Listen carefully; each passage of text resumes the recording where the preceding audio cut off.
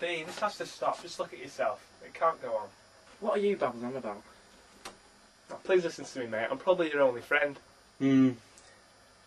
Your family don't care for you because of the drink. You really should stop it for you and your family's sake. Listen, pal, I don't need my family. Now get out of the way and let me do my show.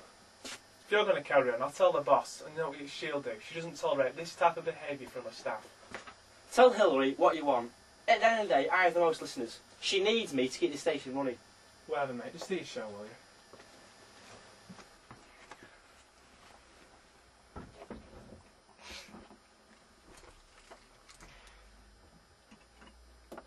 And a very good morning to you. It's Tower FM. Lots coming up for you today, but I'll tell you that straight after this.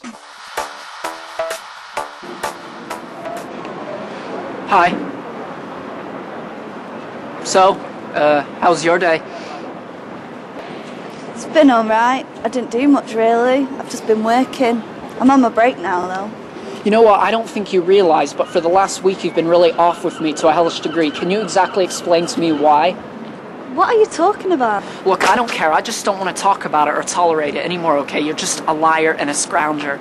Says you, who lied about having children. Oh, right, me, I see. What about your phone? I've seen your phone, haven't I? Your sweet little silly text to your stupid floozy boyfriend. I can't believe you'd actually go with a slum like him and actually leave someone as decent as me. You know what, I think we should just call it off right now. Yeah, do you know what? I think we should end it. All right, okay. Here's your key. Later. Farewell.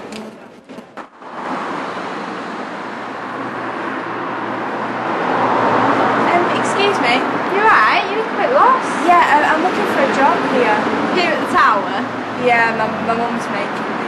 Well, that's the exact reason why I'm here, but if you're sure, then I suppose I could show you around. Oh, thanks a lot. Alright.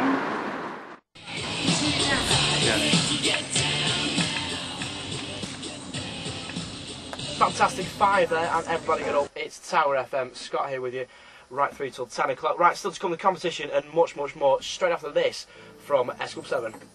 I've just spoken to Hillary, and she'll be in about 20 minutes. So why don't you get yourself sorted out a bit, pal? And I don't really want to see anything like this. Anyway, it'd be nice to see. I haven't seen you in a while.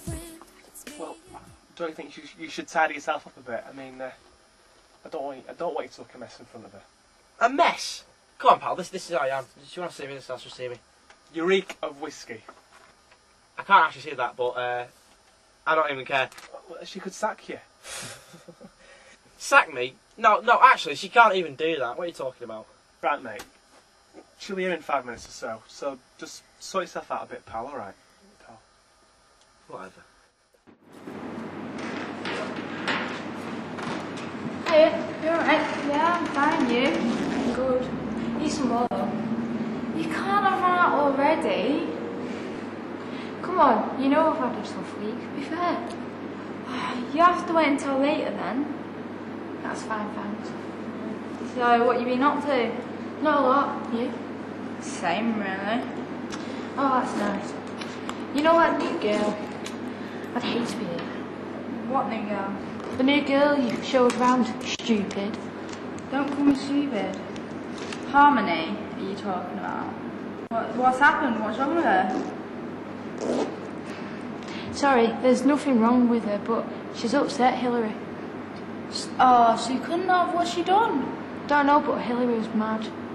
Oh, God, is she alright? This is Hillary talking about how poor Harmony nearly got smacked. Oh, God. Harmony was really upset. Went off crying. Oh, she'll be okay. I'll give her something to cheer her up.